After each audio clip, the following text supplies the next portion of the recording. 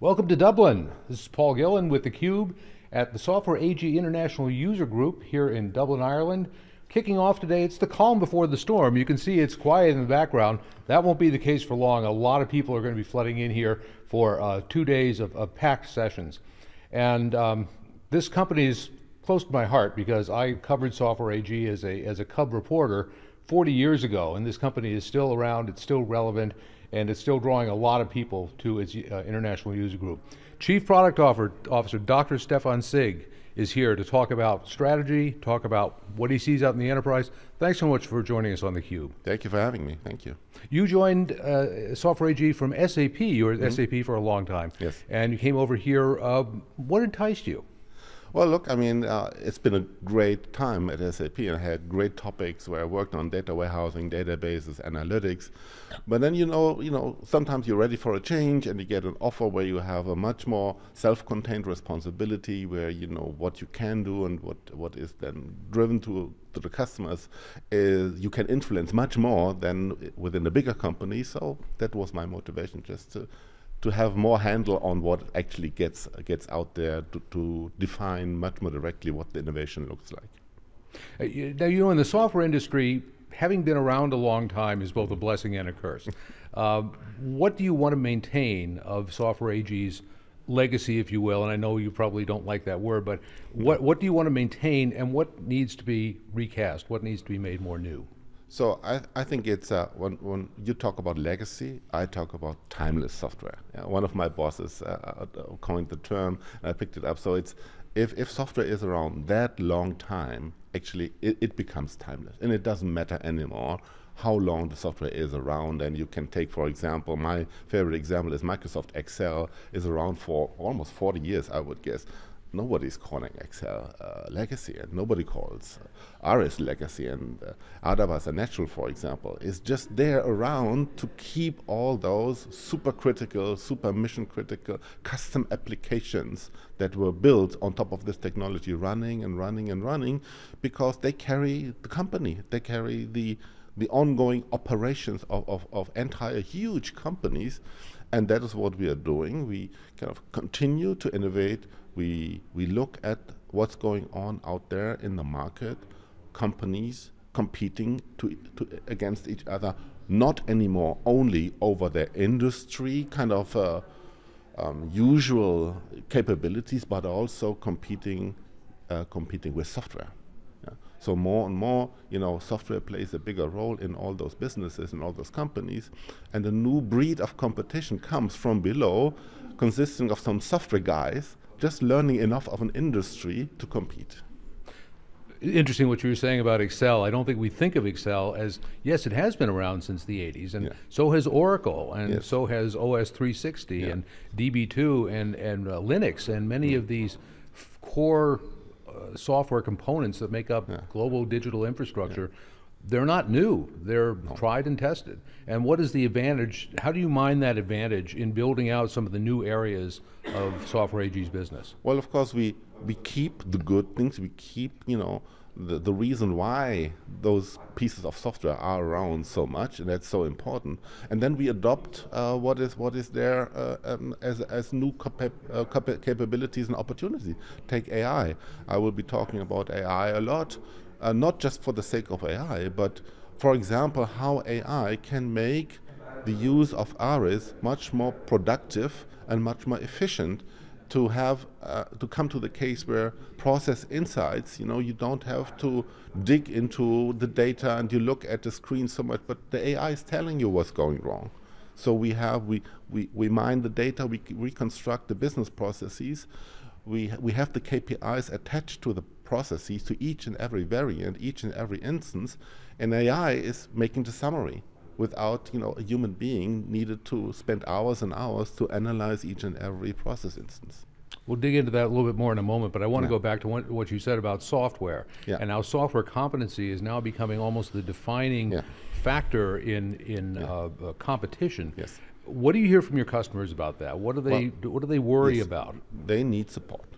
So they need, you know, software experts like us helping them to build up the expertise there where it matters. So, you know, I see oftentimes that companies jump onto the software topic or software challenge, and they start to invest people, resources, and money into commodity, into stuff that is already existing for a long time, instead of thinking what is actually the differentiating part, what is the last mile of my road towards becoming a software company too. And there's a lot that Software AG we can provide to those customers in order to jumpstart this process, in order to avoid that they waste the money and time on things that is all existing, yeah? Like integration, like process management, like IoT. This is all there in the foundation. The interesting part for a given company is what is my interpretation of that? What is specific to my company, to my business, that there I'm investing my people and my money and my time. And we are helping them to do that very quickly because we provide the foundation and the technology underneath. So what do you tell their customers? I'm sure many of them are facing this conundrum of they don't feel they can differentiate anymore. The business is too competitive. There are too few areas to really differentiate the company. What do you tell them? We tell, think about, put yourself into the shoes of a bunch of software guys learning their industry. What is it that they can be fast in that you probably maybe are not so fast in terms of using technology and software, and then invest into that, because it is clear that if you compare a bunch of software guys and an industry incumbent, the advantage of industry understanding on the side of the industry incumbent is much, much higher, of course, trivially. So, but then, how fast can I grow my software expertise to have, again, a balance of that? And that is what we are talking about with our customers. We're talking about connectivity of their products. How can I, make sure that the products that I deliver to my customer get connected and are not disconnected to me as a vendor? How can I help my customers as a producer of products, making the operations of those products more efficient, more effective, like the example of predictive maintenance is all around, but it's still exactly that. Yeah. So maintaining, monitoring, connected sets of products out there is something that is a game changer, a truly game changer, and we are doing this. And of course, we also have a discussion with customers, for example, in retail. Somebody came to me and said, well, there is no point that I, as a retailer, compete against my competitors over the price of a bottle of milk. I mean, today I'm cheaper, tomorrow they are cheaper, is not really a thing, even though pricing is interesting to optimize on. But on a larger scale, to be more competitive for that very retailer was to their business processes, having a better handle on their business process, having a better understanding what is crucial about their most important business processes, having the core people understanding it, document that, roll it out, maybe to the store level of a retail company, optimize it, design the KPIs along the lines of those processes, finding out early on where are deviations to my optimal process. Is my optimal process actually really optimal? Does it need to be adopted because the data speaks a different language? These kind of strategic view on my core business processes and an analytical view on the data coming together. And that is what we now call process intelligence. And this is, in my point of view, in many discussions that I'm having with customers, an absolute focal point on today's and tomorrow's competitiveness. So how are we to think of Software AG in this process, or in this equation? Are you a process company? Are you a digital transformation company? Can you summarize all the pieces that you put together? So look, I'm hesitant to put it all under one umbrella, because this umbrella necessarily will be very general, like transformation, like digital platform. These are all very broad terms, which can be even a term coming from one of the big software. So I would rather say, we have a portfolio that is, consisting out of main brands like Aris, like Alphabet for strategic portfolio management, like Cumulosity for IoT, and like Arabas and Natural for application foundation. So we're talking about these offerings, these brands, which are operating in quite different markets, in quite different environments of competition, and that's what we are. We're not artificially, making a big story around it. It's becoming quickly too abstract, too much abstract, and we want to be talking concretely what we do: business process optimization, IT landscape optimization, helping customers to adopt the IoT promise, making a software-driven business out of their products, and of course continuing with their custom applications that run on Arabas and Natural. This is what we do. You authored an interesting post on the Software AG blog recently. You referred to a survey you had done that found that I think it was something like 85% of IT executives said their technology stack is more complex today than it was 2 years ago. How are you thinking about this problem? How are you thinking about how you can help them out of this increasing complexity? Well, one of the drivers of complexity is suboptimal integration. So if you have, 5 different integration vendors, 3 different API management vendors, and 7 different data management, and 84 software that's security vendors. That's not working. Yeah. So, and every day there is a new thing coming in the cloud. Now the cloud is, on the one hand side, promising everything is made easier, but actually, at least in an intermediate time, it's making things much more complex, because no company on this planet is making 100% shift from one day to the other from on-premise on-premise infrastructure, to the cloud. data centers, on-premise data centers to the cloud. This is always a journey, and in most of the cases I know, there is around about 15 to 20% that will stay in the data center because it is not ready for the cloud, and it is not necessary to bring it ready for the cloud. There is, you call it legacy, you can also call it mission critical applications that still perfectly run on, of course, a much smaller, but still on-premise data center. So 20% stay.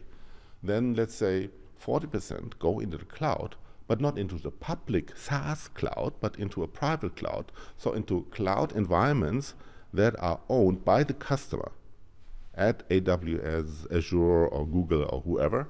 But it is not a service, a software as a service. It is cloud deployable applications that I, as a company, deploy into my cloud. Because this is what the new software looks like. It's not installable anymore. You have to deploy it into a Kubernetes cluster, things like that. And then number 3 is the true SaaS service that is running somewhere, I don't care where, and I just consume that SaaS service like CRM, and it's not even in my cloud. So 3 different, and then maybe I could have edge cases where I have infrastructure and software running in a factory shop floor. So these are 4 different things that I have to integrate. That is building complexity, complexity that you, at least for the next period of time, cannot avoid, but you can manage. It's a question of managing that complexity with state-of-the-art integration software, with state-of-the-art IoT software, with state-of-the-art process management software, and IT portfolio management software. And that is where you are. Yeah. You mentioned AI earlier. Yeah. You've been through a lot of trends of bubbles. It's been all about AI for the last year. Is this a game changer, or is this a phase, a craze that will melt into something else? Over the long term, what has really changed about AI? So I've been around for a long time, and I was also a lot into what was then called data mining, which everything of that, like cluster management, like correlation management, and all that is now called AI. But actually, what is really new, this is those large language models. Those are actually also not so new because they have been around for quite a long time, just for language matters like translation. Yeah, so that was already a big revolution because in the early days, you know, the computer linguists, they tried to teach a piece of software how language works, and they built translation engines for that.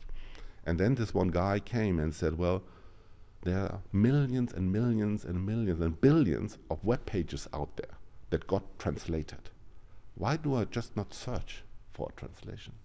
And I just don't do it in a dumb way. I do it in a very intelligent way. I have tokens, I have small pieces that I get translated somewhere. Then I piece it together again based on statistics. And what comes out magically is a better translation that is spit out by a system that has been trained to understand the language. This new language model translators, they don't understand language, of course. They're just looking, searching for translations, and they're puzzling it together based on probability theory. And that the result is so good is kind of a magic thing. Now, fast forward now, the large language models can get answers to questions much more broadly than just translating a string of words. Yeah? You can ask anything, almost anything. You can ask things where there is enough evidence that there is sufficiently good coverage out there, wherever it is. And what comes back is, again, stunningly good quality. Of course, if you ask a question that nobody knows, of course, then also a large language model doesn't know it. I mean, but it will give you an answer regardless. Yeah, probably wrong. Probably wrong. I mean, it's really not difficult to make the language models hallucinate. Yeah, you just ask something that really nobody knows, like a math question or something like that. Yeah, and I had one time that it was after some back and forth conversation with whatever model. It would insist that 100 is a prime number. Oh, really? You got it to say that. Yes. And you're a mathematician. Yes. So. It would insist 100 is a prime number. Well, okay. But if you ask these models to generate code, fantastic. And I'm showing today, we now ask the system to generate processes. So we can ask, so please, I'm sitting now in front of an empty canvas. But I want to document my core business processes. And to get a jump start, I'm just asking, can you please generate for me your best practice business process for procure to pay in the retail industry in Europe? And that's magically it comes. That's a known process. In BPM and in the BPM notation, it is populating the canvas, and it's giving you a start for a process model that would take you maybe 10 hours to build manually, box by box, right? It's amazing. Well, we could go on and on. Yeah. As, we do have to wrap up, but a quick preview. You're kicking off the conference in a few hours. Yes. What will be your topic? So I will be talking about, the differentiating potential of software in general, of business process management in particular, of intelligent IT portfolio management in particular, about IoT, and about integration. And I will be showing in a live demo how AI can help to make business process optimization more efficient and more effective for a given company. Good luck with the live demo. Thank you. Dr. Stefan Sigg, thank you so much for joining us here on theCUBE today. Wonderful. Looking to be a great conference. We're looking forward to it. Thank you. Thank you for having me. Goodbye. This is Paul Gillen. This has been theCUBE. We'll be right back.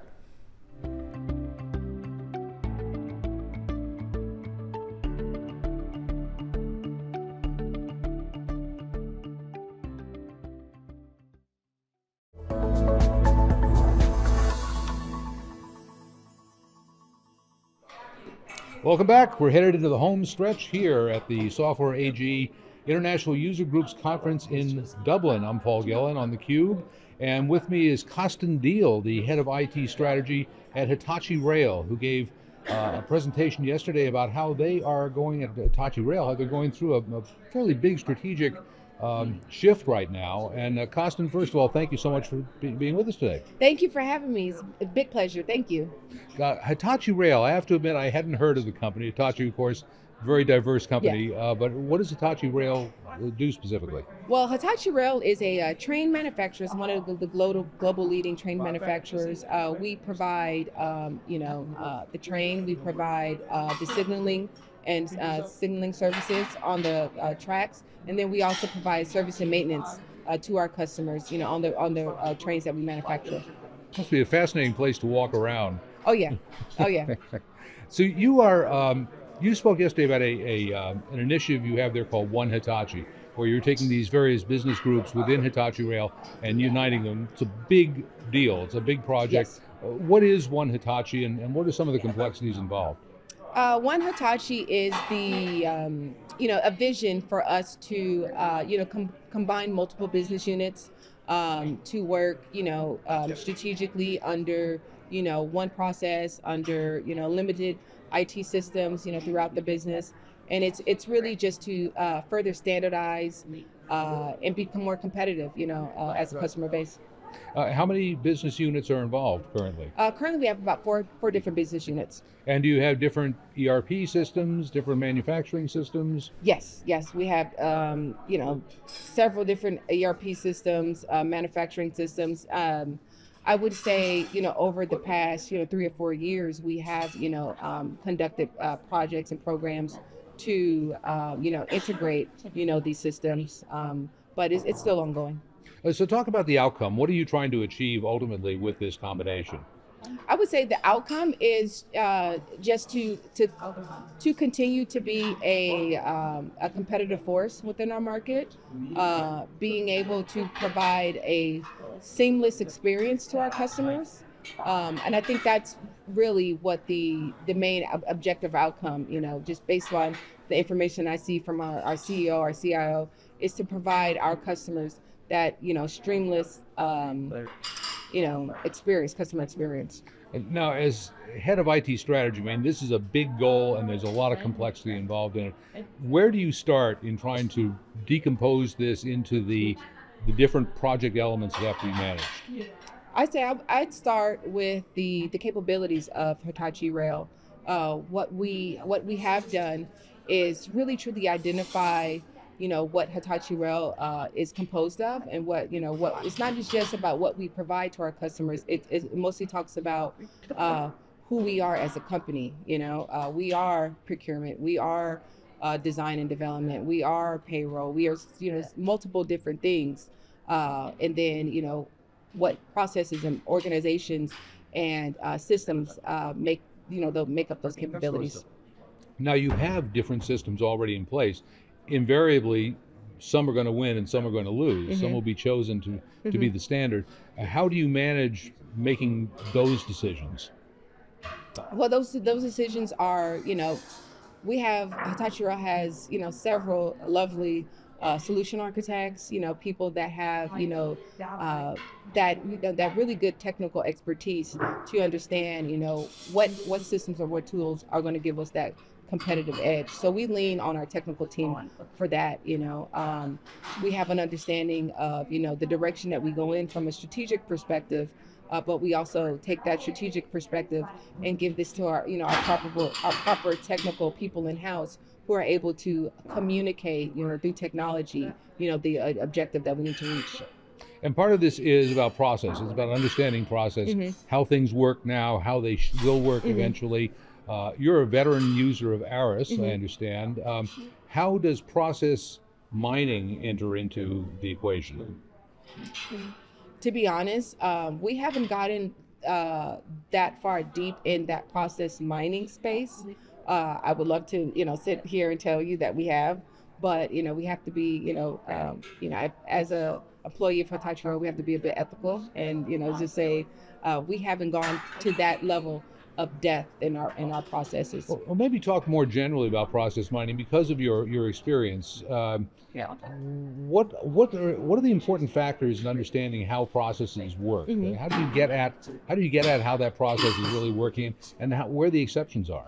I would say the transparency, being able to sit with process experts that are truly into that day to day, understanding of what makes their specific processes, and then being able to create diagrams and create the story, through pictures of what it is they're actually doing, identifying the correct objects, articulating, the process through objects. So for example, task objects, application objects, information objects. So really being able to create a complete picture of that process. That's what helps us enable us to truly know what's going on and have insights, into our process. And what's the importance of understanding process owners, the people who are really key to making that process work? Because I would say the key to it is having someone with the proper experience to speak for it. There are times when we have personnel or people that aren't necessarily at the right skill set, or sometimes they're a little bit too high in the business and sometimes they're a bit lower in the business. But so finding that that expertise, that proper expertise, really, provides its fruit for our ARIS systems. Now, we've gone from, you said you have about 16 years of experience with Yes. ARIS. You've gone from a process mining being a very interview intensive, manual, people intensive. Now much of it is automated, and the first day of this conference, they showed some Gen AI capabilities that are being added. How does this strike you? I mean, how does this excite you? Oh yeah. Oh yeah, it's very exciting. It's because what happens is sometimes when you sit down with a process expert, it takes and then you're coming from with a blank page. That takes a lot of time to shape their mindset, because they don't necessarily look at things from a diagram perspective. So you have to shape their mindset, get them really understood on what it is we're trying to do. Where AI could provide that, that foundation of information, and then we can give that to a process expert. And then at that point, they're really, kind of just reviewing and providing, checking of if what the AI has said as correct. So it's kind of like just providing that foundation. We still need the expertise, from our human race. But that AI can definitely provide a foundation. Now, you're head of IT strategy. That's a job I think a lot of people would appeal to a lot of people. What does your job entail? Well, this is a new role.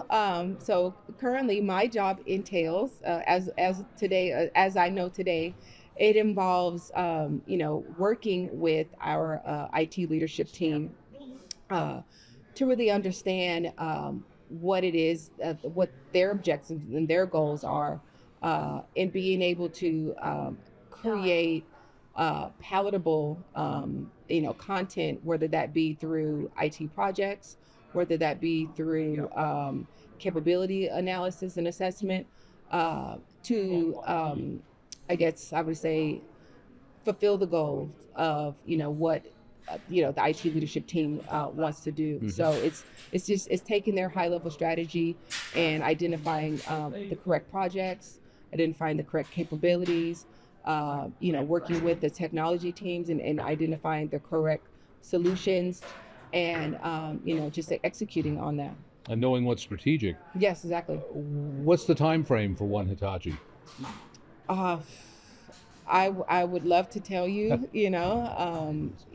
I would say to be continued. Hitachi is a fascinating company, and we are constantly evolving, and we are there is a lot of elements that are now one Hitachi. We are still, like I think I told you earlier, we're about, almost 3 to 4 years into this, but it's, it's a continuous thing, and it's part of our values now, it's part of our mission as well, to be continuously strategic, as working as one Hitachi. And the chain always changing. Hmm.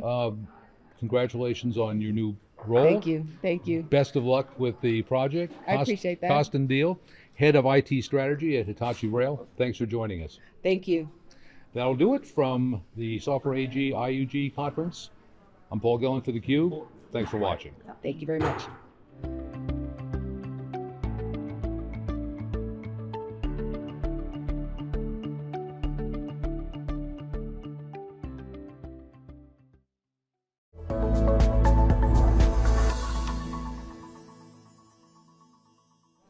Welcome back. This is theCUBE. We're at the Software AG International User Group Conference in Dublin, Ireland. I'm Paul Gillen. We're here in day 2. There's a lot of people here. It's very exciting. We've got a half dozen different tracks going on, lots of customer presentations. And one of the areas where we're seeing a lot of those presentations is in the product called Aris. And I have with me the General Manager of Aris, Mark Vieter. Mark, welcome. Thanks for joining us. Thanks, Paul, for having me. For the uninitiated, describe what Aris is. Aris is the business transformation suite, really helping customers to transform their organization and the way people work, to optimize their processes, to differentiate in the market, and also to stay in control in terms of regulations and quality targets they have to comply to. So it's really an integrated suite where we have all the capabilities needed, from designing the processes, measuring how the processes are executed, compare these two, manage the risk and compliance activities in a company, and also help them to automate the processes at the end, and really closing that loop. And we provide that in one integrated suite and one product. What are some of the forces that bring customers to you in the first place? Is it regulation? Is it competitive change? Is it technology transformation? It's all of that. And I think that is where Aris is strong, that we can help customers to cover all these different use cases. So if they're trying to standardize their global way of working, differentiate from their competition by new customer journeys they're implementing, or streamlining their internal processes to get rid of inefficiencies. It is about the compliance to regulations like Sarbanes-Oxley, GDPR, FDA compliance in the pharma sector and in others.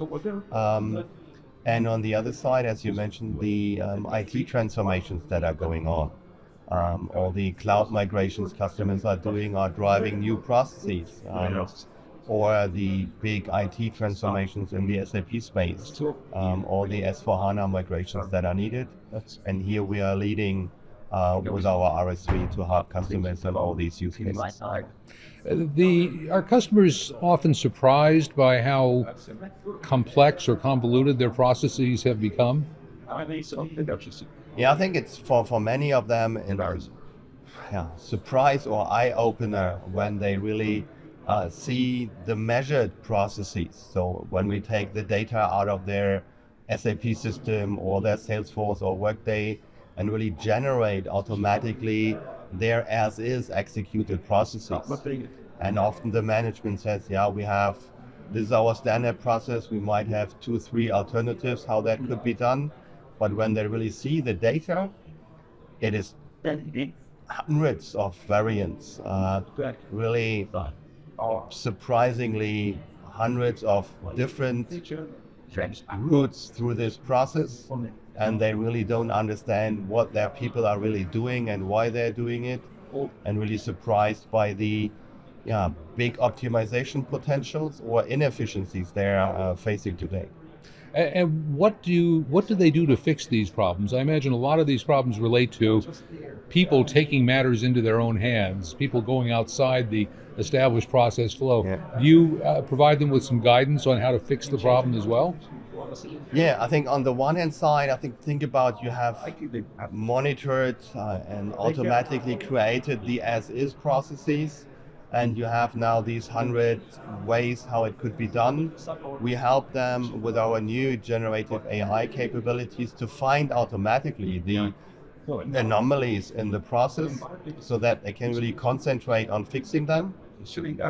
Plus, we are also helping them to understand the automation potential, where they can automatically create a workflow or execution of these steps to automate manual steps they have today.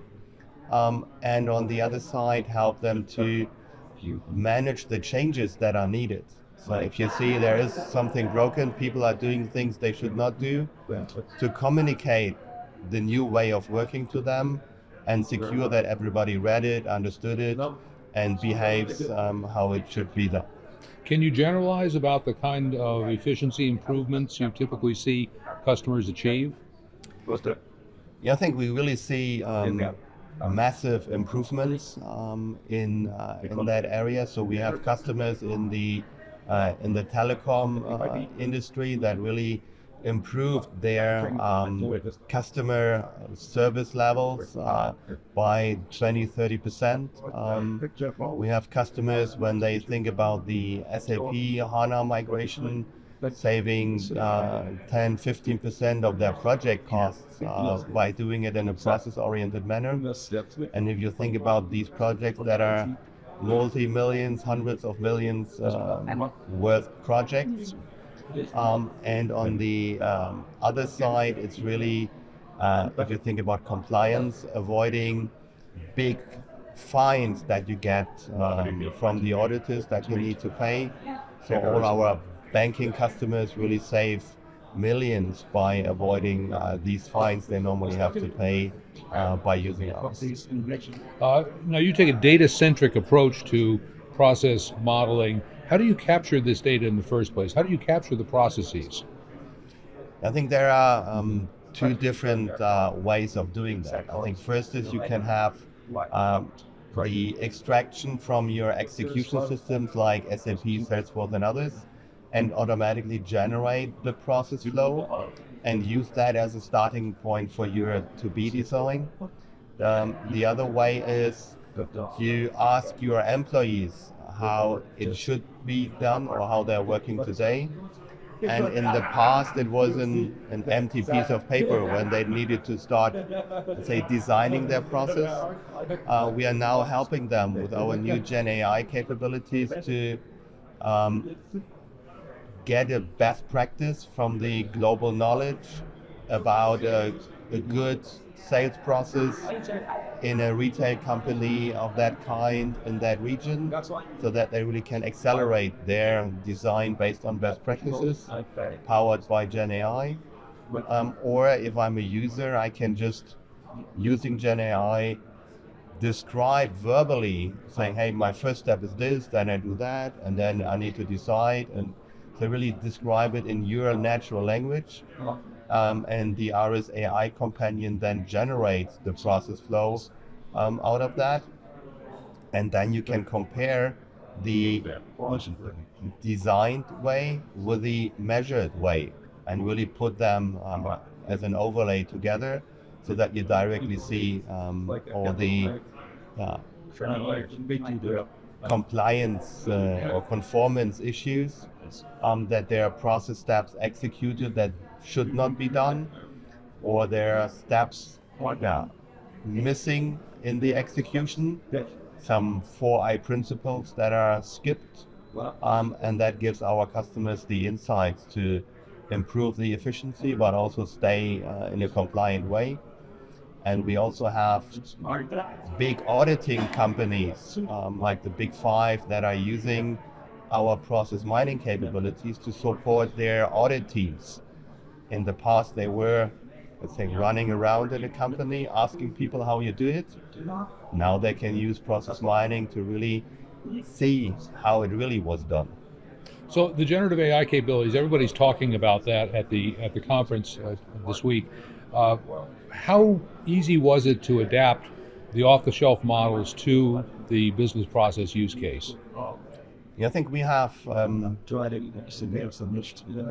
different scenarios where we use Gen AI. One is what I described. If you want to create a process, we use the knowledge of the world that is available in these large language models, of say Azure, OpenAI, or ChatGPT, and there is so much process knowledge in there that we can then leverage to create a template process for the user. The other use case is that customers want to have a ChatGPT-like questions to their own process knowledge. So think about a big retailer. They have documented all their processes, how the people in the store should work. And then the user in the store can just take their iPhone and ask, hey, what should I do if there's an accident? What are the 3 steps I need to take?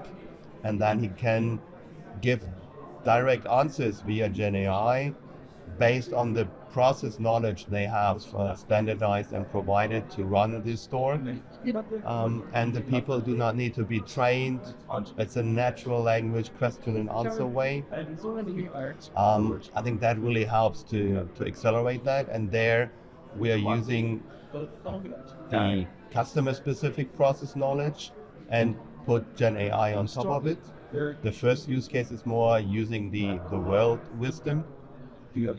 And the other use case is similar for process mining. We have all the data of the automatically created processes and the KPIs related to that. And then you can ask questions, as we discussed, what are the anomalies in a process? What are the advice? How can I improve that?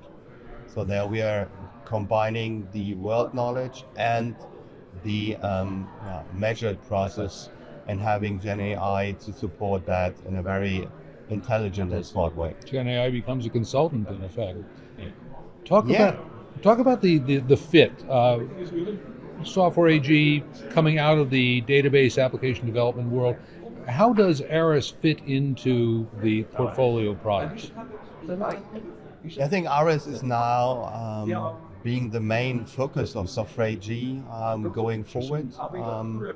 And it's the one area where we really see a lot of growth in the market, because with all the changes out there and all the crises, it's really a must-have for every company to get their processes optimized and under control. And the Adabas Natural side of the house is really an existing customer base, a stable one that are now going also to the cloud and leveraging new capabilities there. But the new customers we are seeing more on the ARIS and Alphabet side, where we're really growing the business in big double-digit numbers in a very profitable way. Which is remarkable because the business is over 30 years old. This is not a new category, but clearly a growth category for you. What's ahead? How do you continue to evolve on top of an established platform? Yeah, ARIS is there in the market for 32 years, and the evolution is by new use cases. So I think processes are the core of every business. So no business without a process. And probably a good example for a new use case is the EU AI regulation that just came out. And every company has to assess their AI apps they want to implement. If it's for face recognition to let somebody in the building, or if it's meeting minutes with a co-pilot, or deciding on a new employee. And these AI apps needs to be assessed in terms of the risk based on a criteria catalog from the EU. And the criteria are to be reflected where this application is used in the process. Just think about an AI app that is taking decisions. If you do that for routing emails, probably no risk.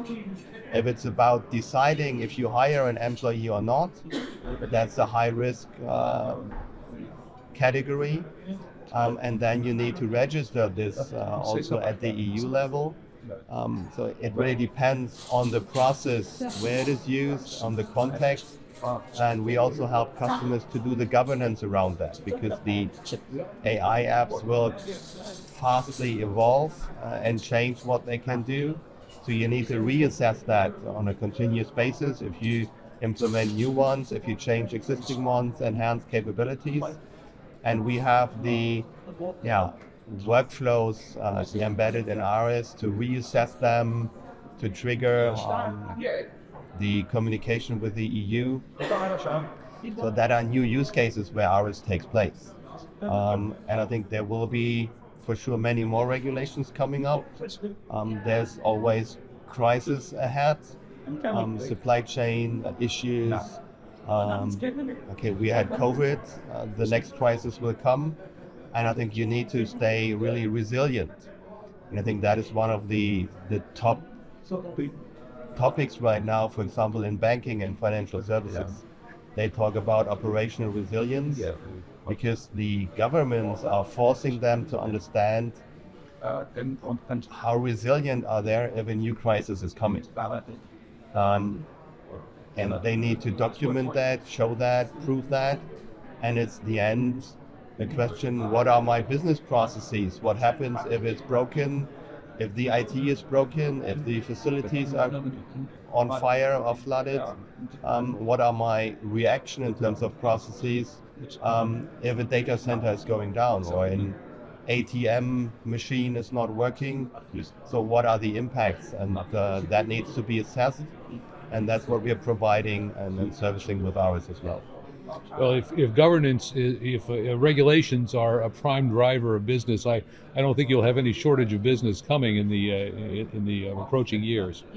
Yeah, I think there's also the positive side in terms of new customer journeys that many of our clients are developing with ours to identify new communications and improve the customer experience to really drive the top line, bring new products to market, bring new services to the market, and the new service means new processes that you need to implement. If you change your business model, it will change the way the entire organization is acting. So that is a big driver for our customers as well. So it's both sides of the coin, the revenue increasing cost optimization part, but the control part. Exciting times, exciting opportunities, and you certainly excited the audience yesterday with your demo. Mark, thanks for joining us. Thank you. If you get a chance to check it out on Software AG's website, a demo of the new ARIS, capabilities with the generative AI features. It is kind of a wow example to look at what they've done in back reverse engineering processes and showing how they can be improved with Gen AI, a real breakthrough. Paul Gillen for theCUBE here at the Software AG International User Group Conference. Stay with us.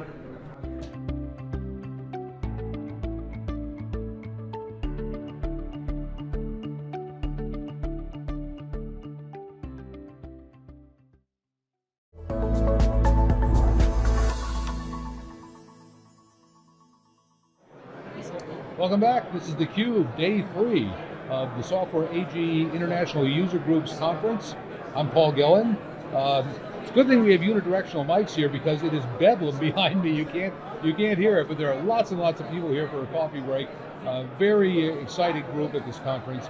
And one of the exciting presentations we heard yesterday was from Ian Batty, who's the head of the Office of Architecture at St. James Place, and who agreed to join us today. Thank you, Ian. Thank you. Thank you for asking me to talk with you. So good to be here.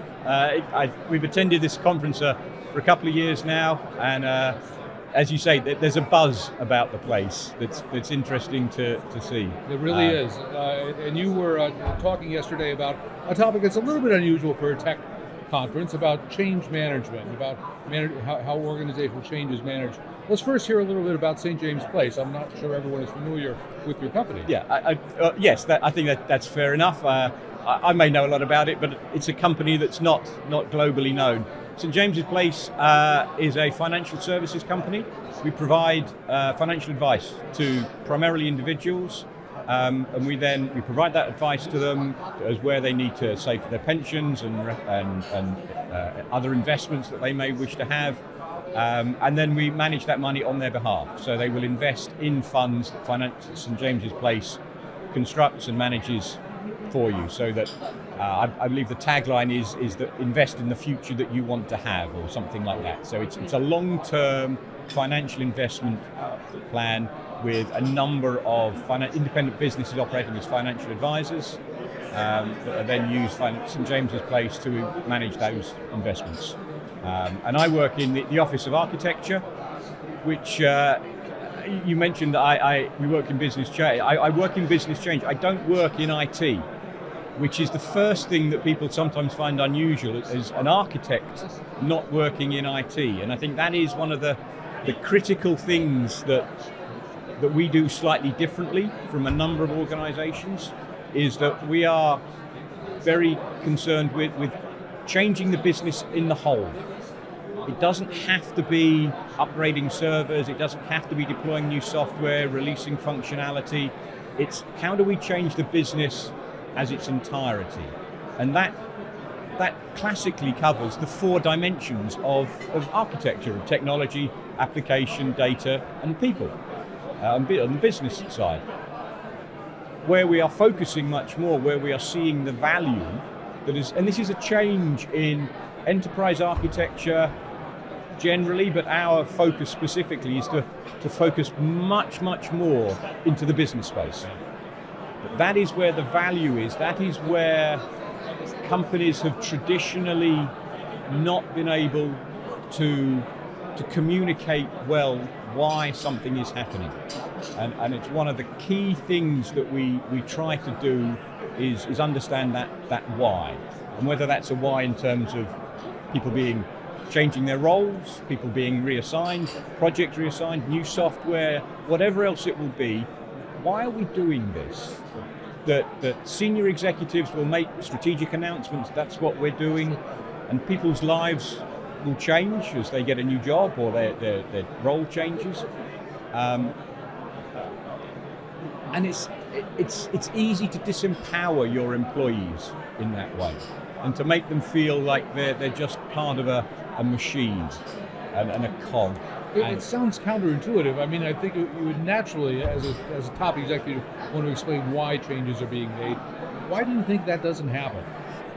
I think that there's a gap. I genuinely believe, having spoken with a large number of executives over my career in a number of organizations, not just St James's Place, is that because a C-suite organization, people working in that very top echelon, they have access to additional information, they have knowledge that they are bringing into that position, and they genuinely believe that the deliverables that they are providing to their workforce are sufficient. And I think the gap that we are identifying is in the old scientific technology, what has been provided by the C-suite is necessary, but not sufficient. It is not providing that translation from a high-level direction of where we're going, what we need to do, how we're going into a traceable, deliverable stream of work. That oftentimes we find there's a deliverable stream of work and there's the high-level objective. And that gap in the middle is where enterprise architecture is now starting to play its most important role, in my opinion. So describe how you go about that process. I mean, how do you communicate effectively and thoroughly to the people who need to hear the message, and how do you know when you've done it right? I'm not going to say we have all the answers on that one. I think that's the first thing to say, is that how do you communicate with the executives? We have to communicate in a way that they understand the additional value that will occur as a result of talking to somebody else. That's the key thing, is that you have people who are time short and information loaded already, and explaining to them, because senior executives are not dumb people. They're very, very intelligent people. You know, men, women who have got to those positions through years of work and practice, and they know how to make decisions. What we are looking at doing is closing. I call it how to influence someone is closing the gap between information and emotion. Is that a lot of those decisions that are being taken by executives are based on a certain amount of information and then emotion beyond that. And actually there have been various studies that have been made where it doesn't matter how much more information you provide to people, they will continue to make that decision based upon an emotional basis. And that, as I say, it's genuinely been proved with psychologists making medical decisions based on case studies, that's what's going to happen. So what we have to do is work out how do we close that gap and influence people, because providing more information top down or bottom up isn't going to make that difference. It's what do we need to do, how do we need to engage, how do we need to communicate to make that influence work better, to close that gap between that emotional response and the information you can provide. So it sounds like empathy has become an important attribute of emotional intelligence and empathy and understanding, and the realization that more and more people are I believe rightfully so, questioning their place in society, in an organization.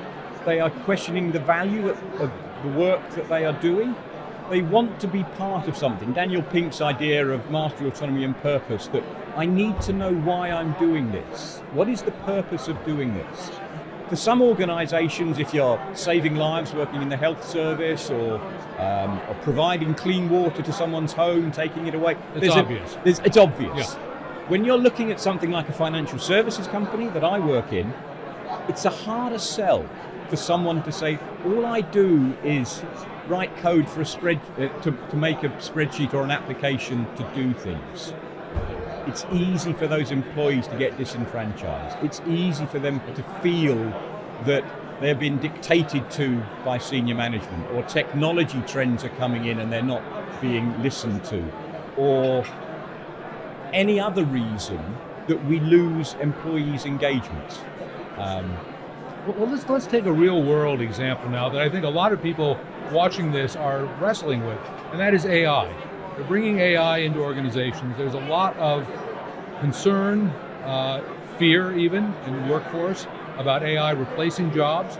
We're telling them, no, that's not going to happen. AI will be your co-pilot, not your replacement, but that fear still exists. What advice do you have for communicating to these top executives as they begin to introduce AI? AI is a hot topic, absolutely. We're seeing it throughout presentations here. Everyone's talking about this over the last few days, how they're going to talk about with AI. AI is an interesting one because it's a little bit like, I'm a data architect by historical preference or profession. Big data was a technology that came in. AI is a technology that's come in. It's a new technology that in many situations is looking for a problem to solve. And because it's looking for a problem to solve, people are trying to use it in many situations, many of which are not actually going to be effective. And I think this is where people are seeing the concern, is that people are saying, we could use AI for this. And actually, as I've been learning in the last few days, my knowledge of AI is increasing daily with attending these kinds of conferences. AI is not necessarily a repeatable process. If you ask the same question of the same AI engine one day after another, you will get different answers. And that's resulting in fear in people when you need a consistent answer. And if you use that AI in one of those areas where you need that consistency of answer, then people are rightly afraid that technology is being forced upon them without genuinely understanding the intricacies of the role they do, the industry they work in, and the outcomes they need to achieve. There are other situations where you're doing a repeatable process, or there is genuinely knowledge out there that you don't want to start hitting Google and trying to write the scrap a piece of paper. I used to work in the oil business, and I worked for a large oil company that had a little A5 pad of paper. I've kept some of these sheets of paper. It's a blank sheet of paper, but down in the bottom right-hand corner, it said, "Still the most difficult environment to work in." Now this is from an oil company that works offshore, in the Arctic, in the jungle, in frozen places. From them, the most difficult place to work in is a blank sheet of paper. How can we get AI to fill in that blank sheet of paper with something that we then use that human's knowledge to refine?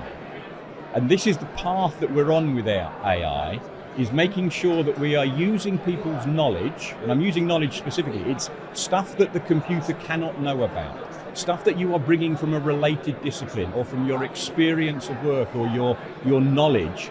How can we use that to recognize where it's wrong, where it's not coming up with innovation, where it's not coming up with the right answer to your particular problem? And I think innovation is one of those key things that's already been identified repeatedly with AI. AI, almost by definition, can only look back at historically what has happened.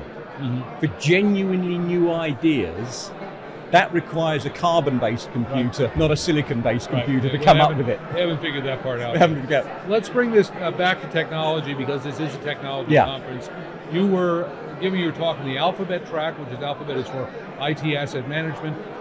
What role does software play in the change management practices you're talking about? Okay, so Alphabet supports two distinct areas of usage, which is the enterprise architecture tool and the strategic portfolio management. And I'm particularly focusing on strategic portfolio management. And that means identifying where to spend your money, how much money you've got, what are the priorities you've got as a company. What we find that Alphabet brings for us is it has the ability for us to capture those high-level corporate strategic goals. We can then break those down into more manageable chunks that will operate at divisional and then even team level. We identify the outcomes that we need to achieve for that. And we're already starting to create a large set of information, and it's an interrelated set of information that needs to be presented ideally graphically so that people can assimilate that, because there's a lot of information we're talking about. We then need to identify, for those outcomes we're trying to achieve, what business capabilities, what applications, what servers, what groups of people, what information are we going to have an impact on.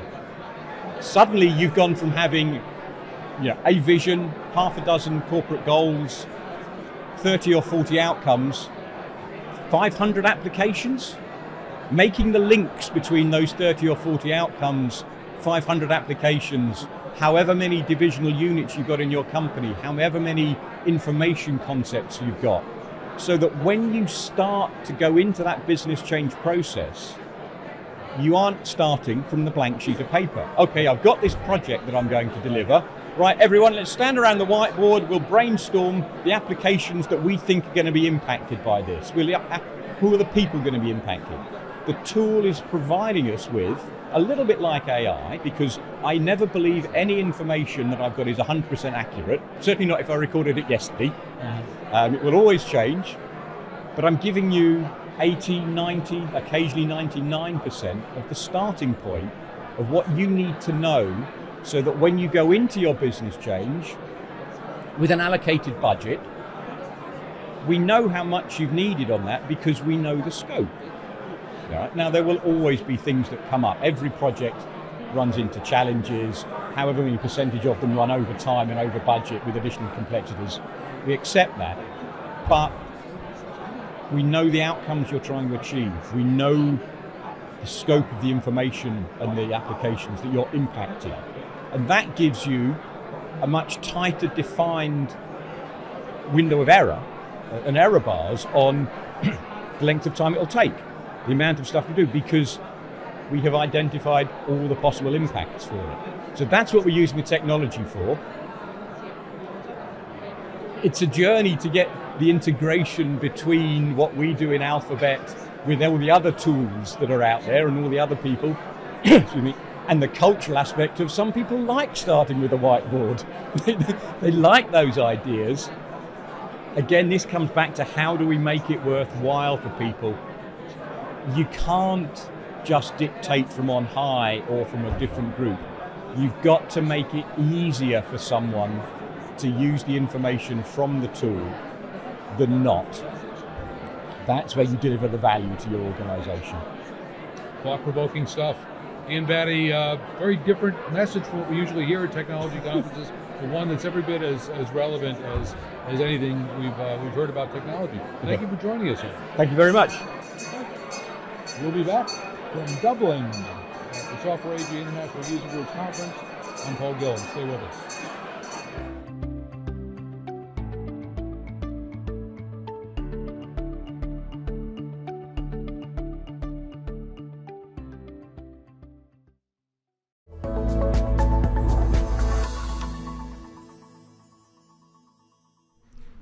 Welcome back. This is theCUBE. I'm Paul Gillen. We're here at the Software AG International User Group Conference in Dublin, Ireland.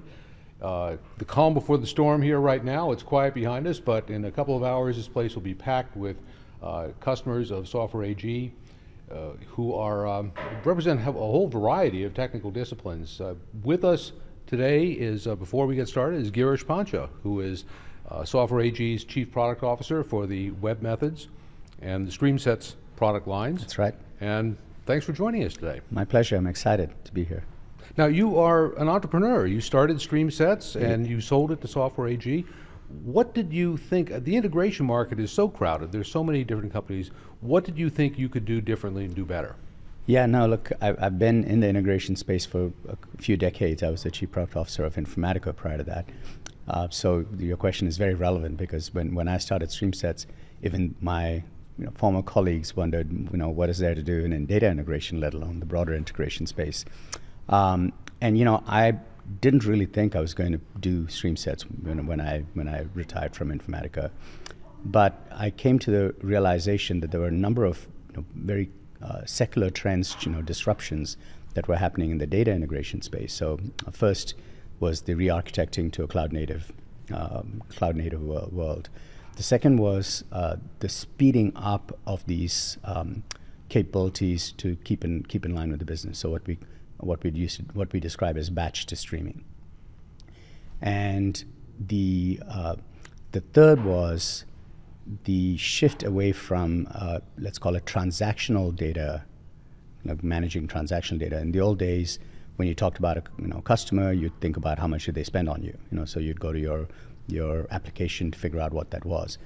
And what was happening was that we were moving to really trying to have a more holistic view of everything, customers, employees, our partners, etc., where there was a lot more event and what we called interaction data that was kind of around the edges. The term that was being used was big data in those days, obviously, and that kind of information was much less structured, much more fluid, always on. So these are the kind of fundamental kind of changes in the technology landscape that I figured the existing incumbents would have a hard time modernizing. Not to say it can't be done, but I thought there was at least a kind of a time to market opportunity with StreamSets, and that's what I. A lot to unpack there. I mean, in terms of integration and bringing together all this structured and unstructured data, we're seeing the age of the data lake now. That's right. Or the data lake house, the iceberg file format, some really transformative technology. Mm-hmm. How are you seeing that changing the integration challenges that your customers face? Yeah, so, and that's kind of front and center. That's our sweet spot. So we started off dealing with, dare I say it, the legacy technology that's Hadoop, and now most of our business is around data lakes and data lake houses and iceberg, etc. At the highest level, what I would say is that it hurts, or it makes it more difficult at design time, because historically you had much better typed information in your source systems, and now you really don't. But I'd say equally importantly, when you talk about the runtime or the ops side of the world, the operations side of the world, because of the fluidity of those sources, things are much more prone to breaking and whatnot. And of course, on top of that, there's this expectation, what DevOps did to applications, there's an expectation that we have an integration working at the speed of business. So all in all, you need the system to be continuous and the system to be able to rapidly deal with kind of unstructured, semi-structured, unknown data. And so that's areas of focus that I had. You also mentioned streaming, and that's an interesting topic because, I mean, the research I've seen is that only about half of enterprises are using streaming in any capacity at all. Is that because the business doesn't demand it, or are they missing out in many cases on an opportunity? I think it's the latter. I don't think there's probably only maybe 10% of all the enterprises on earth that would say we don't need to do things that way. And of course, within each enterprise, we did hit buyers and users that said, no, we don't care. Take like equities, for example. They make these bets. If it's not HFT, if it's not high frequency trading, they're making these decisions and holding long, so they don't need streaming every minute. They're happy to kind of look at it periodically, whether it's daily, weekly, quarterly. There are different things there. But I would say everywhere we look, generally within financial services, healthcare, all these verticals where we're very strong in, there is a need for streaming. The challenge, I think, is kind of twofold. The existing technologies really did not handle it. So now you say, okay, well, do I just kind of make do and maybe try to speed that up still to give me kind of a good enough solution? Or do I really start investing in a new technology in the same space to handle my streaming problems? So the value of those use cases, I think, in both the verticals and to a certain extent within the verticals, different companies, enterprises have different kind of DNAs in terms of, are they going to be early adopters, or are they going to wait it out? And I think that's basically what it is. In fact, I would say, I could even say maybe I was a little too early to the game there, because in 2015, when we launched the company, in fact, the name is Stream Sets. I focused on the set-based transformations and the capabilities, because people would say, we don't need streaming. Well, a lot of them said, we will bring you on for streaming in addition to the incumbents that are in the space. So I think that's where we're at. These things end up being kind of in my mind, kind of a decade, multi-decade, kind of transformation, and so we're in the middle of that. You certainly were ahead of your time, 2015. You have conceived of this concept of, you're redefining iPaaS, really, in your super iPaaS concept.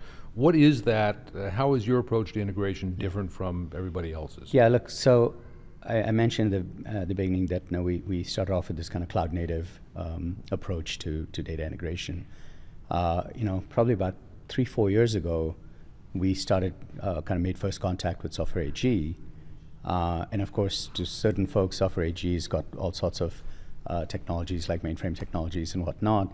But I actually was very aware of web methods as an app integration technology. I'd actually partnered with web methods at my previous job to try to marry this idea of application integration and data integration into a single kind of combined, in this case, a multi-vendor, but a single offering. And we actually have been pretty successful with that in the 2000s. We called it a business activity platform to kind of get these two together. So 3-4 years ago, when I kind of reconnected with Software AG, which had bought web methods 15 years back, I got really excited both about the higher level idea of marrying stream sets with web methods, but equally importantly, the fact that web methods had made that shift to being cloud native and being kind of a software as a service product too. I should say a hybrid, because obviously we're not leaving anything behind. So there's a large install base that has web methods deployed on premise, but most of our new business now comes from the SaaS offering. And so the SaaS offering is aware of the on-premise offering and works really well together. So when I learned this, or when I saw this, I got really excited. I thought that this is one of those things that's been the holy grail. I think the business problem exists. The technology maturity wasn't there to really kind of put these two together until everything got componentized and with microservices and everything else. And now I think the market maturity is starting to kind of emerge, and it's going to take a little while, because I would give I give the example of just business productivity tools. Take like there was a time when I first learned how to use a spreadsheet, and people would talk about PowerPoint. I'd be like, I don't know what that is, and I don't care, because I was a font guy, and that's all I cared about. And then suddenly, I couldn't buy Excel on its own. I had to buy, Office or G Suite or whatever else. But along the way, I matured to realize that I can embed my Excel charts in my spreadsheets, et cetera. So sorry, my Excel charts, in my PowerPoints. And once you start getting that, you suddenly realize you're opening up a broader set of use cases. Sometimes it may be I myself does all the work, but in other situations, it may be a collaboration. Somebody creates me that spreadsheet, I embed it in my PowerPoint, and I'm off and running, right? And I don't really care about all the gory details of that spreadsheet. That's the analogy, I think, that I would apply to the integration space, that there are components today, there's a lot of different kind of personas that use these different components, but there's absolute business value in the long run for all of these things to be working together, and ideally from a single vendor. It's a wonderful metaphor you use, and of course, cloud native constructs make this easier for these components to be integrated together. What about the role of AI? Your former employer, Informatica, is talking up a lot now about the value of AI and data integration. Is that a game changer in data integration? Will your customers be able to use AI to make sense out of all this varying data in various formats and types? I definitely think it's a game changer. I think it's a bit of a kind of quote unquote show me story. I mean, I could have said the same thing about OpenAI 10, 15 years ago, or not, let's not say 15, let's say 7, 8 years ago when they were founded, and you would have to wait to see the end results before you actually said, okay, this is good enough, this is cool. I think the same thing is going to happen really in any vertical, and definitely in the integration space, both data and app integration. And the reason being that the amount of data, so let me break it down. So generative AI gives you the conversational interfaces, great. But the domain-specific information which you need, which is easily available for generic conversations, the people are scouring the whole web for anything and everything there, but integration domain-specific information is not out there. It's actually locked into these products and technologies that we have out here, right? So I think he or she that figures that out, captures the most amount of integration data, and then does the right things with it is going to win, because they're going to show the value. I'm going to be a bit of a contrarian. I don't like to knock, definitely not my former employer, but and it's not to say we're not doing this, but really we break down the AI application into 3 different buckets. The first is the collaboration with the lines of business. The emergence of business technologists, that used to be called shadow IT, and shadow IT basically stayed away from IT. That was what that was. Now they're being integrated. Now they're integrated, and now they're calling themselves business technology. And enterprise guys are, embracing them, and they're embracing the enterprise, etc. So there's kind of, I think, an opportunity to bring AI into that to help with that collaboration. So that's one area. The second area, which is I think what everybody thinks about and assumes, is making those engineers more productive, right? So what if instead of writing all this code, you can just magically, say a few things, and out pops enterprise-grade artifacts, data flows and data pipelines, or application flows and data pipelines, etc. So that's the second bucket. And the third bucket is around the operations. What if you could very quickly understand when anomalous things are happening, what the root cause analysis of that is, and have that in this conversational interface to get it out, right? So I think those are the 3 buckets, and I feel everybody tends to talk about this middle bucket a lot. And I frankly think that's the hardest, and I could even argue maybe it's the least valuable. I don't think we need to bring AI to get rid of one developer at this point in time. Maybe in the future we won't need any humans, but that's not where you want to optimize for right now and say we don't need developers, we can use AI. The other 2 areas are, I think, ripe, because it's a new way of kind of sharing information and thinking and developing things. And we'll either have to create a lot of tooling around it, or maybe AI can help. And the operations, I just came from our customer advisory board meeting this morning, and resoundingly, everybody has this operations problem. Because every time you do something complicated, you run it 100 times, you run it 1,000 times before you change that whatever you did in the first place. And that's where when things go wrong, like I was going to give you other statistics, like 8 out of 10 people say this complex technology make everything very brittle. We have an operations problem. And I think if we can bring AI to that, where we actually have a lot more data, 10 times as much runtime metadata as we have design time metadata. So if we can bring AI to that, I think that could be a cool game changer, at least in our space, and I would argue in many other spaces. We'd be remiss if we didn't mention that things will be changing within the next few months. Web Methods and StreamSets are going to be migrating to IBM. You will become part of IBM, as will many of your people. What are you telling your customers right now about what this change means? Yeah, so look, it's not just a product technology transfer; it's an actual kind of full business unit, transfer. So we have all the functions: go to market, sales, marketing, customer support, customer success, engineering, product, the whole shebangs, kind of heading over to IBM. So from our customers' perspective, they know that the only things that they may have to deal with differently, which they shouldn't have to deal with at all, is some back office things. So so I think that's like, let's call it the assuaging their fears, so to speak. So that's a piece of it. But really, what I would say is that we're all very excited about this because, even as I talk about data and app integration, there are other things around, for example, event management, which we don't have, which IBM has. So I think actually that we can bring more components into this super iPaaS framework. And of course, IBM's got a very, very deep technology stack in the data space, which we don't have. So there's almost no overlap between StreamSets and what IBM has. So bringing all of those kind of capabilities, data observability, data lineage, things that have existed forever, which we didn't focus on as a startup at StreamSets, bringing those and leveraging that. And of course, there's watsonx and the AI platform there. So you put that all together, I think there's technology kind of synergies and excitement about what we can do together. There's excitement, I think, on their part because they've made a big bet on this, and we're actually going to be at scale and functioning the way we've been functioning. It is not just a tuck-in type acquisition at IBM.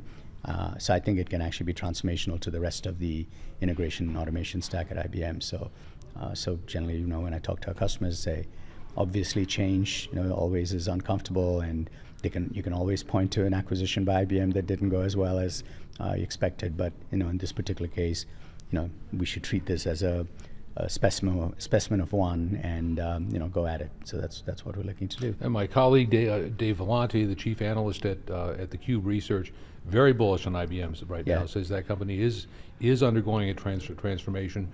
Thinks watsonx looks like a fantastic technology, and something that sounds very exciting. Being run by a product leader for the first time in the history, I think, of the company. So it reminds me a lot of what happened at Microsoft about 10 years ago. So that's where I feel they're at right now. That was exciting too. Girish Pancha, thank you very much for joining us, taking time out of your busy schedule at this busy conference. My pleasure.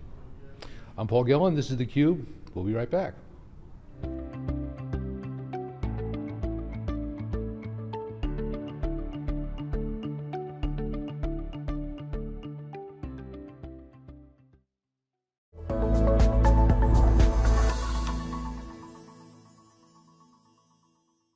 We're back from Dublin. Paul Gillen here for theCUBE at the Software AG International User Groups Conference, winding up day 2 and just coming off an interesting presentation by Ronaldo Rubiero, who is the IT manager at Synebra, about how they completed a transition to S4HANA, SAP S4HANA, during the pandemic with the help of Aris for scheduling a very complex project. Ronaldo, thank you so much for joining us. Okay, thank you so much for the invite to stay with you today. It's my pleasure to stay here.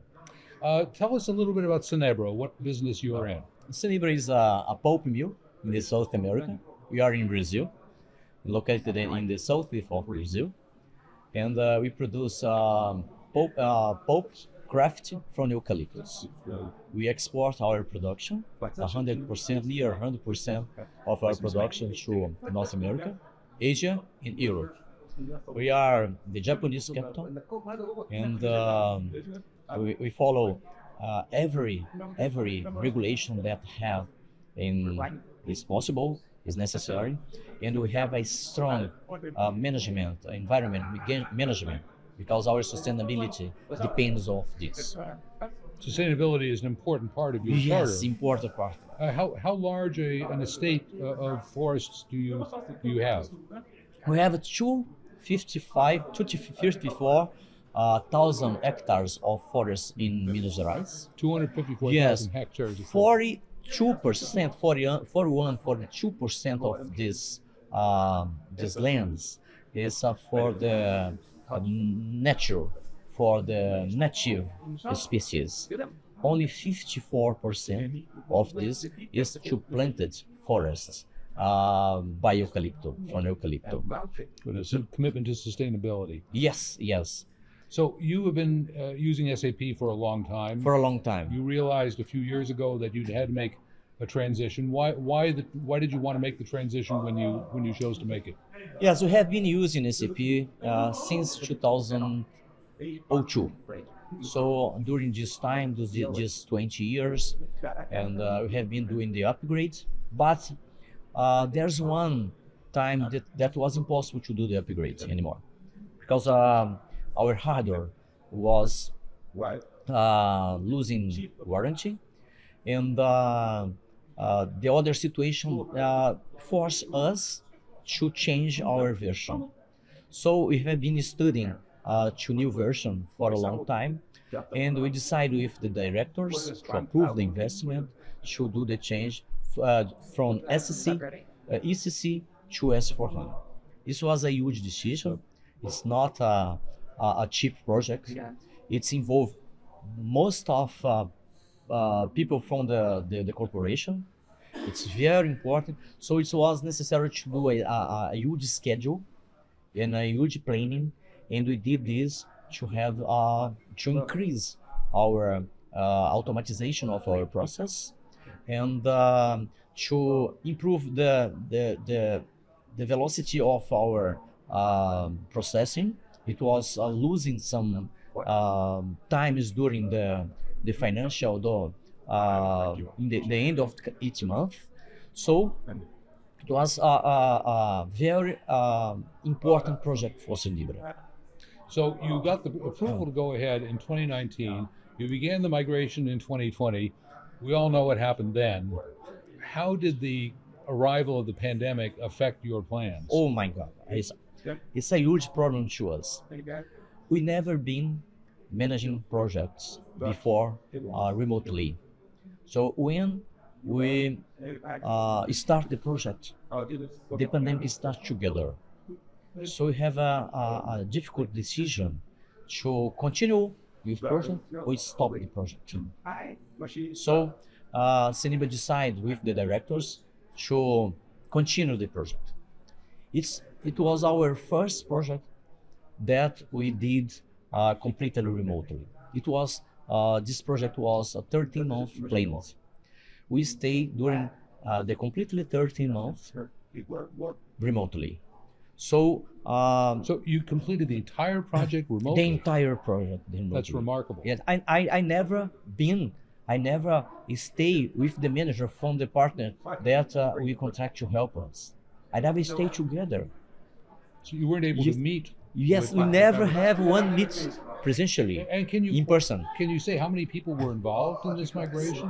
178 people. 178 people. Yes, it's interesting because we built a new building, so everybody goes to there before the pandemic. The pandemic came. We get this building we transfer this for other area to use for other situation in Senibra, and we learn how to manage project remotely. It was the first project of SAP that from the migration for S4HANA did completely remotely. The first project in the world. So you were making this up, and SAP is making it up Yes, as you go yes. along. How did Aris enter into your cycle? Yes, every area was involved on this project. it's amount of people, a huge amount of people there.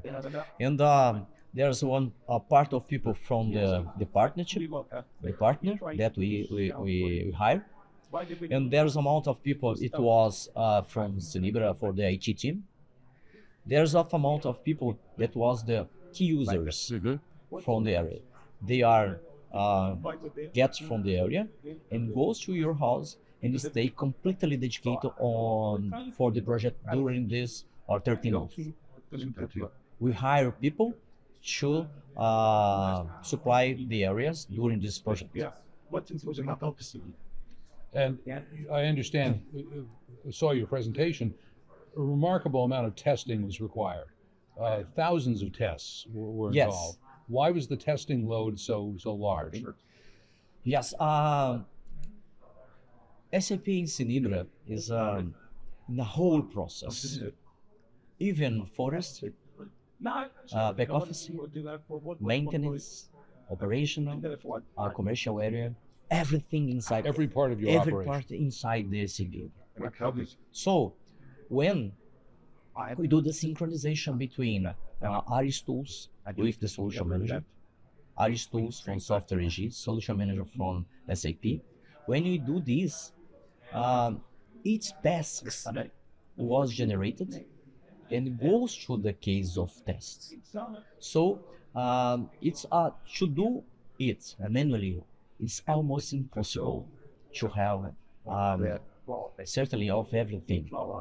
When you get this automatically, they list, in case of Cenibra on this project, it was 12,200 cases of tests. 12,200 tests. Yes. Different tests. Had to be Different performed tests. by these 178 people. Yeah. With, in fact, the people that was testing this, only the operational area, it was 78. Only 78. The others is automation. It's the partner and the IT team. The others one. Still a phenomenally complex process. So how were you able to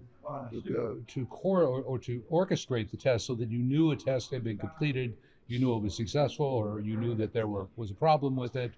How was this all orchestrated? It's very important, the figure of the PMO at that moment. If you don't have a good PMO, it's impossible to plan. So the PMO helped us a lot to do this. And during the project, we changed our way to manage the project from waterfall to quick tests. So agile methodology. So you went to Agile while you were doing. Yes, doing we the changed during the migration. project because it wasn't complex yes, enough. it's everything new for us. Yeah. During the project, we decided to do the agile testing, the agile, and change to waterfall to the agile during the project. Well, if you're changing one thing, you might as well change more. So the project was completed in 13 months, which is remarkable under the circumstances. What has been the impact of that move to S/4HANA on your business? Oh yes, it's a good question, because when I go to my CEO to ask him about the budget, to explain about the budget, they ask me how benefits you will give to the business.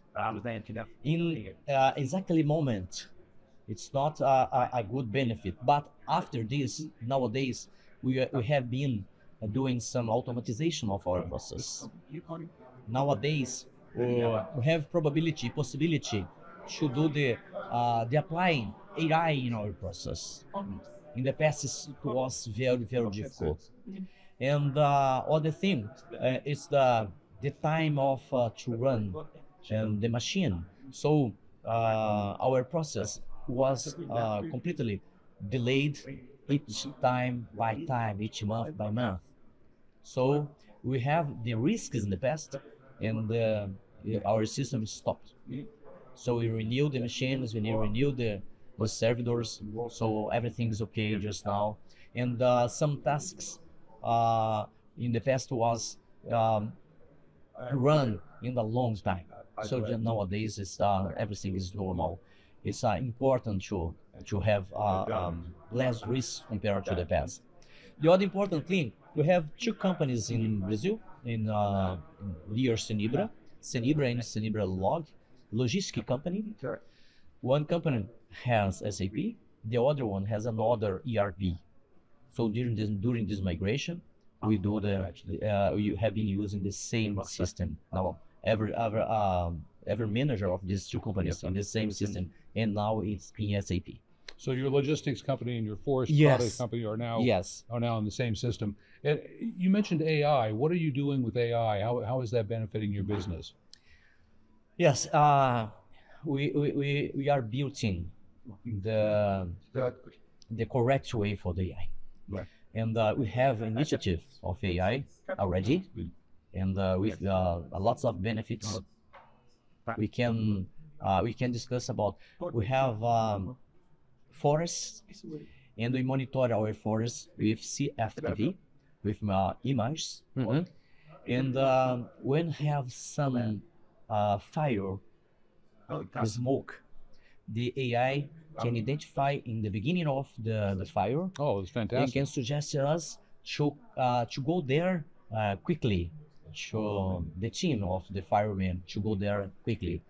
So it's one case, but we have a lots of cases. For example, to read the reports from the maintenance team, to do the resume of these reports, and to generate the maintenance order, to and send to the right team to do the maintenance. You can gather all the maintenance Yes, data yes. and generate a manifest schedule for your maintenance team. Perfectly. So it's a two of case that we have. We have a lots of case, but nowadays we have been working together to list the main suggestion of AI cases, and for the next year we will plan to install the more priority case for the company.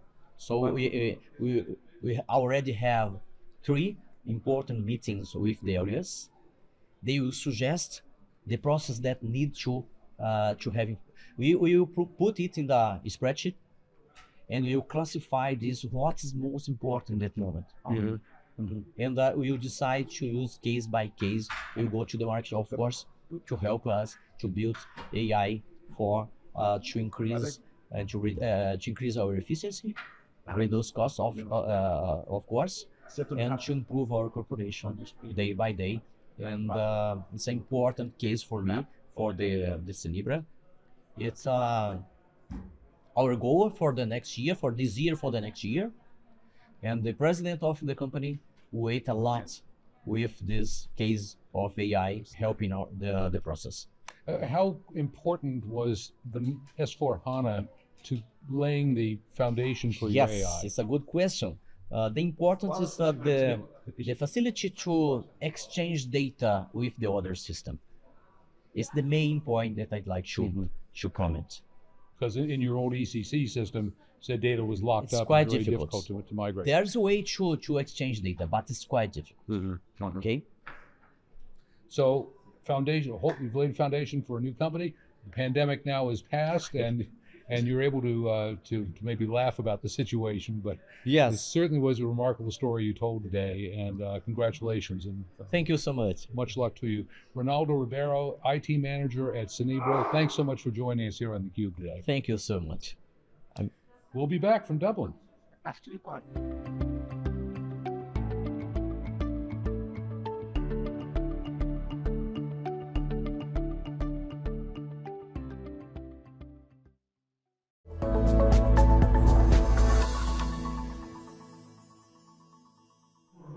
Welcome back to Software AG's 2024 International Users Groups Conference. Users Groups, plural, here in Dublin. We're talking with Joseph Blondeau. Did I get that right? It was perfect. Thank you. Who Nice is- to see you. Nice to see you too. Head of Eris Product Marketing. Eris, of course, the process mining and process modeling product that is really kind of the flagship of the Software AG portfolio right now. You've been with Eris for a long time. Aris was the star of the show at yesterday's keynote, where we saw the new generative AI capabilities being applied first to process mining, later to process modeling, and a lot of excitement in the audience about these features. How are you going to take this to the market? Yeah, thanks for the question. So we have a lot of activities planned already for the go-to-market of this Gen AI functionality. So it's called the Aris AI Companion. And we started yesterday, as you just mentioned. So starting yesterday to communicate these new capabilities to our customer, to the people that know Aris already, then will get direct benefit of that. That's the first stage. Today we had a press release to announce that to the broader market and to the press. And I think in a few minutes, I will have the first social media post coming out. So there's a big campaign planned around that to communicate that. And of course, we will reuse the usual marketing channels that we have anyhow. So it's about webinars. It's about some short snippets, short video to explain how it works. It's about creating some papers to explain the usage of AI in Aris and how to do it right.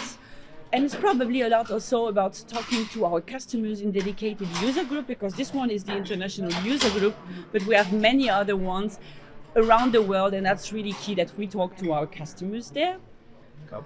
And we are basically, Aris, we have newsletter, and we will leverage this content for our salespeople, for our service people and our partners, so they can go out and talk to the people and show the benefit of the Gen AI capabilities of Aris. So you have all the basics covered. I do want to ask though, one of the capabilities of these new generative AI features is that Software AG sees this as expanding the audience for Aris. That more people in the organization will now be able to participate in the process mining, process modeling. How does that change the way you market? Is this a broader audience for you? No, it's not a broader, no, it's not really a broader audience, because the point with Aris, with process modeling and process mining, is it has been seen as an expert topic in the past years. So you would have people model the processes. So these were the experts, but there was always a point where you had a broader audience, because you needed to communicate these processes. When you think about processes, it's not only about defining the way you work, it's about executing the way you work. And this is basically everyone in the organization. So we have really big customers. Everyone is using Aris in the organization, but for informational purposes. So for more training, when you come into the company, you're new, you get a process and you get to learn how you do your job. That's one thing. And the only difference, so I would say the target group extends a little bit, but it's more like, what does the target group, what do these people in the company do with Aris? So they use Aris already, but now they are more empowered, because they can on their own ask questions to the systems, try to optimize the system, what they did maybe more manually or based on collaboration. Mm-hmm. So I would say same people, just a different capability. What do businesses not know about their processes? I think they don't know what they don't know. So if they are not looking at the business processes, if they are not looking at the operations, they don't get the visibility they need into the processes, into the organization. So they don't get the visibility where to optimize. So they don't understand where can we shorten a process, where do we have a lot of process variations. So you define a standard, you have a standard, and then maybe you find out, in France they do it completely differently. And if they don't analyze that with process management and process mining, then they don't know that they should improve, and that they lose time in some process areas, for example. Talk about the evolution of process mining. You've been, your first involvement with Aris was 24 years ago, and a lot has changed in that time. Contrast the way businesses would model processes at the turn of the last century and the way they do it now with technology. You make me feel old, but still I answer your question. I promise you I'm older. That may be. This is really exciting, because I started as an SAP consultant, so I was not always the Aris lady. And at the time, we were, of course, looking at the operations of the company. Of course, the companies wanted to get the visibility and understand how they're going to work. But how we did that was really different.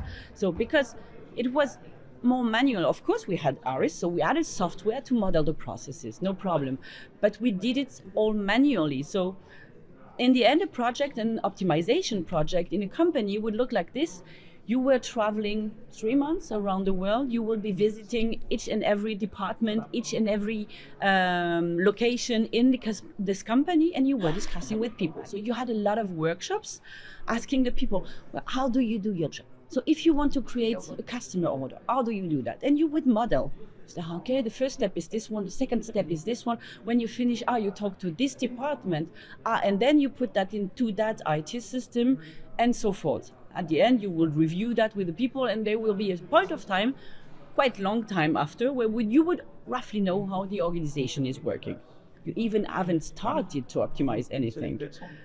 Now, with process mining, with RPA, with AI, you can get some kind of a starting point. You get the 80% solution, I would say, in days or hours. Because so much is automated already. It's exactly, and it's all automated already. So you take process mining, you plug into the IT system, and you get already 80% of the process how it is running, and then you just refine that, but you have a base, so you're much faster. And then when you start looking at this process, how it works right now, and you want to optimize that, you don't even need to look at the process. You ask AI, so where can I optimize? Where do I have process bottlenecks? Where do I have system breaks? And you get already a starting point to improve your processes, your operation. So that leads you to success much faster. And the second point is, so you start faster, but you can also improve faster because you have some kind of a continuous loop where you can even check, okay, you set up a process, you optimize this process, people know about the process, they execute the process. And then you have an automatic control, compliance checking, for example, that gives you insights. You know what, these and these and these people are doing it a different way, or maybe in France it's running differently. So you start again, you inform the people, you do new trainings, so you can optimize the process faster. So what customers tell you, they bring in ARIS, they go through all the exercises, they spend a year working on process improvement. What do they tell you about what they learn in that process? I think they learn a lot of things, that's for sure. They learn how to transform. I would say they learn two big things. They learn how to test and fail. And they learn a lot about communication and change management, because process management, process mining, it is, of course, it is technology, but in the end, the process is in many cases people business. So you have to communicate with the people, you have to take the people with you, you have to manage the change in the organization so that people execute the processes the right way, whatever system you have in the back. So change management is a key topic. That's one thing. And the second thing is, I said, learn to fail, and I'm not kidding, and fail fast. So you put a new process in place, you analyze, you do your very best, but there will be some pitfalls. So you need to really look at this process very often to improve that again and again and again. So when I say fail, it's not a big fail, but it's not, okay, the process is not running exactly the right way. This way, we're going to change that, roll that out again, inform the people again, so that we are improving continuously. So I would say these two topics are really key to process management. These are very soft topics, so not software related, but they are really key. And adding a third one, well, they really learn that processes are at the center of their operations in the end, and that this is key to their success. Ultimately, process improvement comes down to people. It comes down to people being willing to change the way they do things, which can challenge power, silos, fiefdoms. Yes. How do organizations prepare culturally for starting the process improvement process? I'm sorry, I didn't get that. Can you repeat that? Because of the background noise. How do organizations prepare culturally for process improvement? Yeah, it really depends on the organization size. That's one thing, but normally they kind of set up some center of excellence. So they have groups of people that will be working on the processes. So they have kind of a central team that is managing this project, that is communicating around the project, setting deadlines.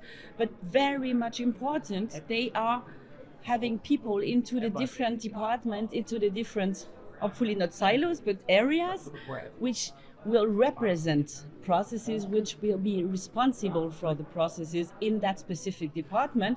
And it can mean only communicating with the colleagues. Oh, look, you can use ARIS there, and there you can get your information. And you know what, we're working on new processes, and we're going to execute that in SAP or whatever. It can be only communicating, but it can be also a role of a person that really manage that the processes are always up to date, that they are communicating, and that people work the right way. So also there you have some central expert people, but you have all this crowd of people that you need to manage, and for that you need people in each and every area of the company. So you need champions really around the company. Exactly. How do you champions. find organizations that are successful with process modeling, how do you find their culture changes? How do they change? You mean after they have started? After they've successfully remodeled their processes and gone through the cultural change that's necessary, how are those companies different? They succeed. No, really, I'm not kidding, because processes is really at the heart of the organization. So it's kind of the DNA of the organization. So in the end, a company that looks at the processes, that looks at the operation, we will gain some kind of a learning success culture, and people will start talking about the way they're working. So they will not start they will stop saying we've always done that way. No, they will change these mindsets, and they will start thinking about, okay, how can we improve, and what is the next big thing that we can improve on, and you know what, we heard from customers that this and that is not working, and instead of looking maybe for a small solution in an IT system, they will think about the whole process, the whole customer journey. So it's really about learning to learn, create a culture of optimization and a culture of overall thinking, and not thinking only in a specific silo you're working in. One initiative that most organizations have now, large organizations have now, revolves around sustainability, corporate social responsibility. You are a certified sustainability manager from Cambridge University. What changes does sustainability initiatives cause in enterprise processes? Oh, it causes a lot. That's a very nice question. Thanks for that. Often organizations don't see that, but sustainability projects, sustainability initiative, or sustainability strategy and sustainability success in an organization is all linked to the processes. Because it's not enough to have the board say, oh, we're going to reduce our carbon footprint by 20%. So what? You need the people. Yeah, you have to make that happen. And that's exactly the point. And with processes, with process management, you can change that because you can define your strategy. But then you can go the next steps and look at the processes where you have the most emissions, let's say, and improve these processes. So look at where you create a lot of carbon emissions, or you use too much water or paper, whatever. So, and you can improve these processes, you can communicate these processes. It's always the same story, just a different topic. You communicate the processes, you execute on these processes, people are working a different way, and at the end, you can then measure, so we did that. We improved our carbon emission by 20%, let's say, and then with that we reached our goal. So looking at sustainability in the operations is making it tangible. So it's not a big strategic plan where you say, we're going to plan that. No, you just do that, and then in the end you are able to prove that. And not only from an accounting perspective like KPIs, carbon reductions, whatever, it's also you can prove that you are compliant for all the regulations that we see around. So the company at the end can say, okay, we did change our processes, we had this goal, and we are complying to this ESG rule, whatever they called in the different countries. So you can really prove at the end and make sure people work the right way. The final question, executive watching this video right now, who doesn't think about process mining, who's never considered overhauling processes, what message would you have for that person? Measure first.